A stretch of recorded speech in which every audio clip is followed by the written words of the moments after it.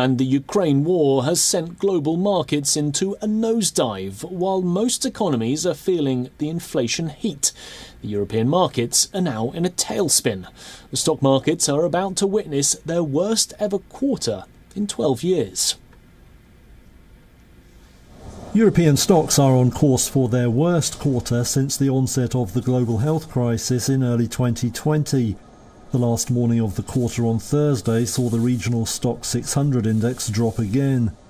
That put it on track for a decline of more than 10% over the period. Economists say inflation is the big worry for investors. Those fears were stoked this week by comments from a gathering of central bank chiefs in Portugal. They warned that taming inflation will be painful and could even crash growth. All eyes are now on Friday's first estimate of Eurozone price rises for June. That's likely to guide next month's meeting of ECB policymakers, when the bank has signalled it will raise rates for the first time since 2011.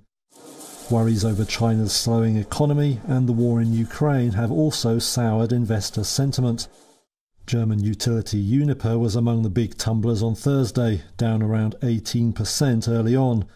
That after it had to withdraw its outlook for the year due to gas supply restrictions by Russia's Gazprom.